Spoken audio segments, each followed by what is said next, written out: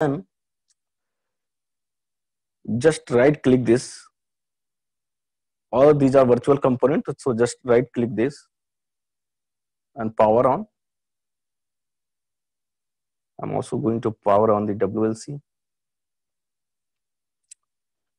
I'm also going to power on the management PC, because this is the management PC from where I will be accessing the virtual WLC. And these all are a flat network of 192. So we have given the name VLAN 192.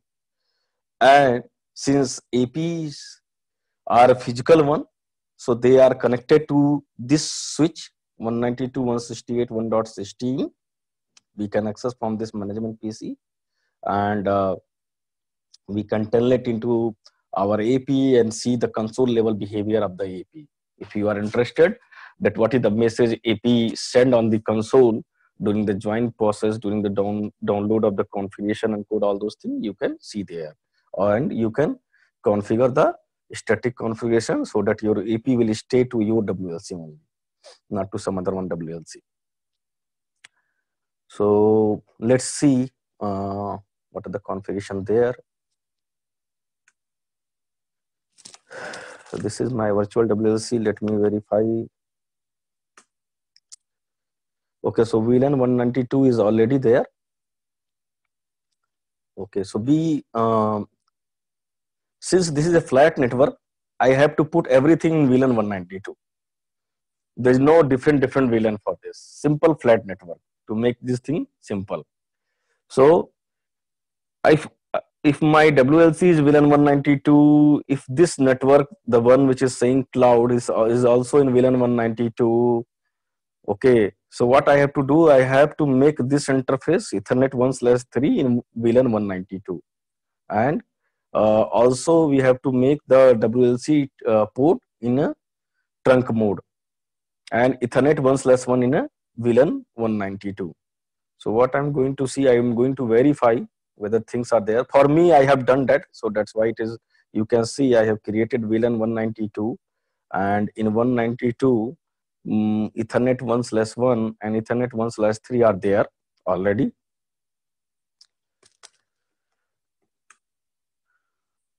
Okay, look like WLC has not rebooted yet. So I'm going just and click on the virtual WLC, just a simple click and wait for a few seconds. Be gentle on this. These are virtual devices. So give them some time, some pause so that they can boot. So I have clicked on this. So when you right click, you can power on or power up the devices as you want. And then you double click to, or a single click to open the console. Then you can see this WLC I have already configured. The basic configuration I have already done. So that means I have already configured the credentials. But for every WLC, the credentials are same, like admin, and then UniNet in U caps, UniNets @123. So here Cisco controller we got. Now, when you get Cisco controller, you may want to verify what is the code we are running. So sysinfo is the command that is equivalent to show version of your router and switches.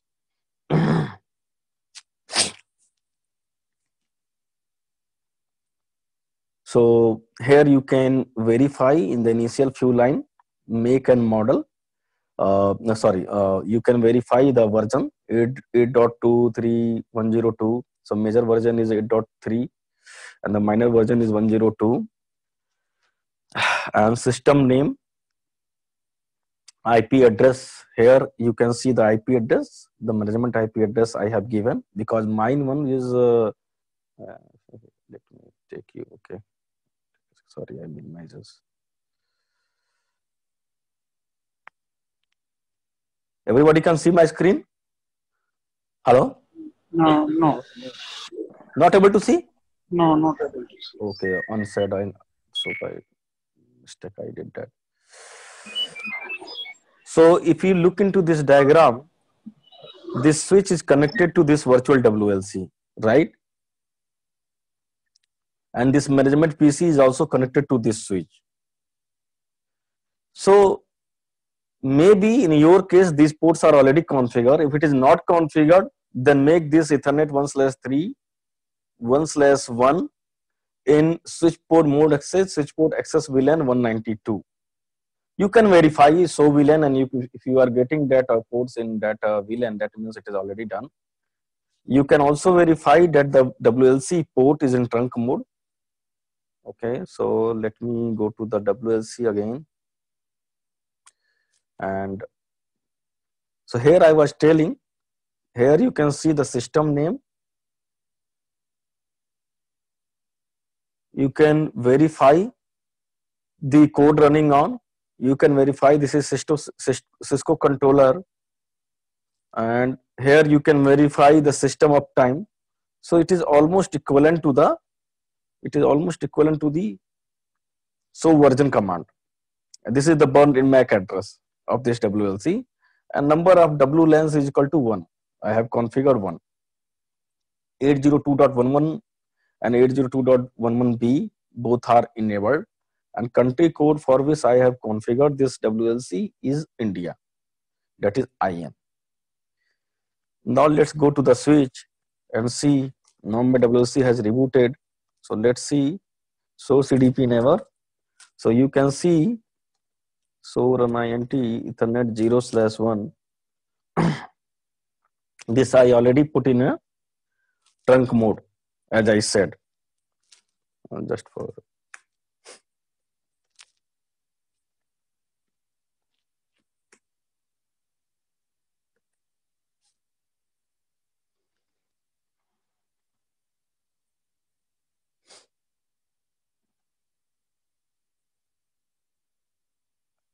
for my identification, I put description WLC01. So in the screen, if you go back to the screen, here two ports are connected to the virtual WLC. You don't need to configure both of them. Just configure this one, Ethernet 0/0. Now let me see by going to the management PC. Since my connectivity is through, let me verify if I am able to ping this or not.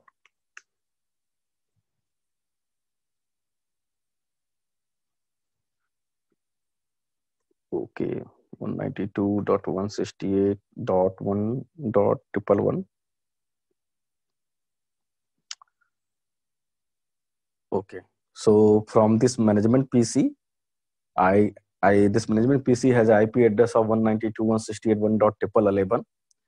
Okay, this it will get automatically from the DSCP, so you don't need to worry about. But you may want to verify the connectivity, so I ping the 192.168.1.111, which is in my case WLC IP, and if I want to access the GUI,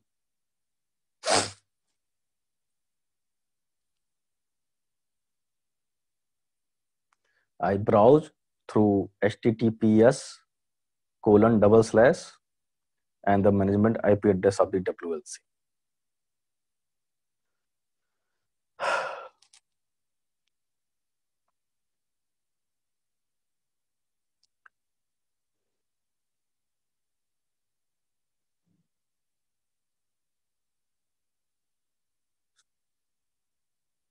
Again, same credential which I have given on the CLI level, capital UNINTS UniNets @123.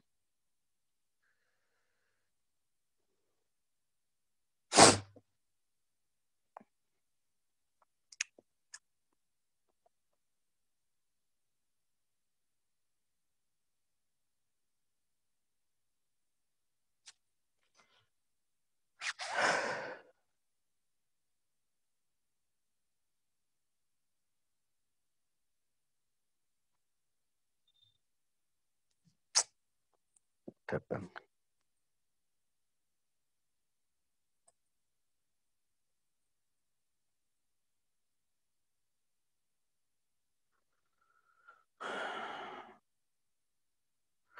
This is the summary page you get. Like wireless network, you can see one access point, zero active client, no client, none of the client is connected currently. So it is saying 00 rogue AP client, 00 interferer, and 00, because I have not connected the AP as of now. So basically, to go into the main where I can change the configuration of the WLC, or I can say the production tab, I will click on the advanced, because this is just a summary page. It gives an overview of your network. So I click on the advanced, and then this is the production page I get. So you can see monitor, WLAN, controller, wireless, security, management, command. These are the tabs are there. There I can go and change if I want to do any change. And basically, what you did in a CLI, so sys info, the same thing you can verify from the GUI itself. So you can see the software version is 8.3.102. Management IP address is this. You can also verify that currently it support 200 access point, and the make Cisco Virtual Wireless Controller, local mobility group UniNets network is enabled. Okay, and here you can verify the traps, if any of the traps you are getting, and the top WLANs you will get by the client consumption. How many clients are consuming? Let's say one SSID is consumed by 20-30 clients. So in that way, in according to the consumption order, it will give you the top WLANs here under this. So if I now, so this I will going to detail you in much detail, but today is our task is to access the lab. That is one thing. Second thing is to make the AP join the controller, and then verify with the various troubleshooting command and show command. So if I say the wireless, I'm not able to see any AP. So I may want to go back. I want to go to this switch to verify my AP, and in my case, AP is connected to FA0/13 on FA0/13 port. So I will go to the management PC. No, this is my switch. This is my controller. Why it is going to? Can I remove? Can I move this controller? Sorry, or I can drag it down. Maybe I can drag it down somewhere here. That make me suitable. Rex. Okay, this is the PC. So everybody can see. Yes. Yes. You can move this control. You can dock to the top, dock to the below. In my case, it was getting to the top. So whenever I was trying to hit the main diagram, it clicked on these tops here and then on here. So I move it here, and this is my management PC where I have accessed the GUI of the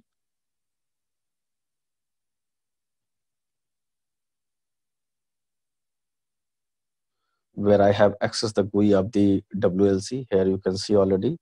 Now here is my putty. So what I can do, 192.168.1.16 is the, sorry, 1.16, 1.16. Oh, sorry, it's actually, we have to access with 192.168.1.16 via telnet. Basically, telnet connection has been set over here. Let me try with the UniNets at the rate 123.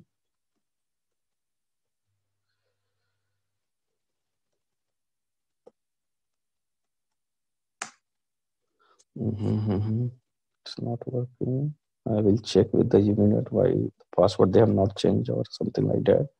Or I can do 192.168.1.253. I can go to the terminal server. Let me do the telnet this as well.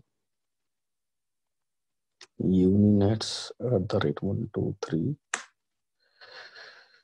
So host. Okay, so I was not able to get into that switch directly where the AP port is connected. So what I did, I go to the terminal server 192.168.1.253. From there, you can access the console of the AP directly. So I believe the ports are already in 192 VLAN. So I just wanted to get a console of AP01, why it is not joining the controller. So what I did, what you have to do, you have to go to this 192.168.1.253, telnet this from the putty, and then give a command show host. So it will give you all the things which are connected. Now my is AP01.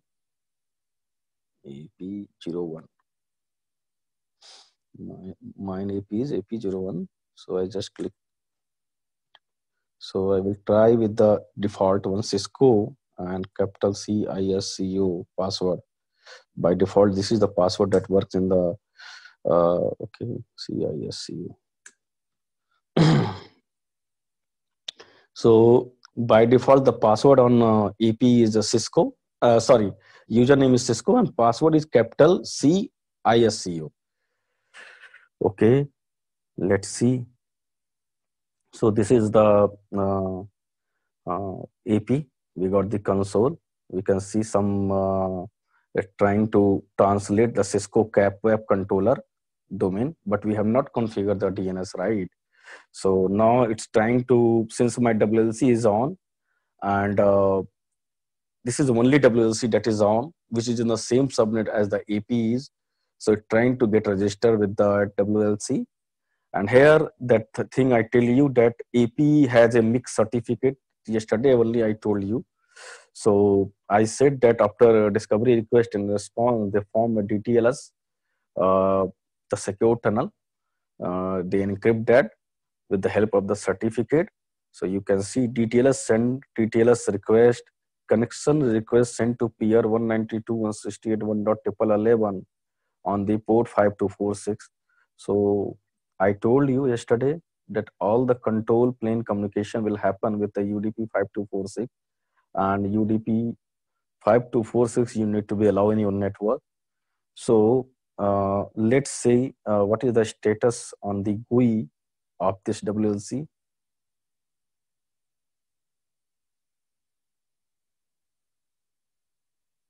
Still we are not getting. So let me see if any error I am getting. In the same way you can verify in your production network. So I click on the monitor, I click on the statistics, I click on the AP join. Statistics and AP join. So here it says that some AP has tried to register whose IP address is 192.168.1.26.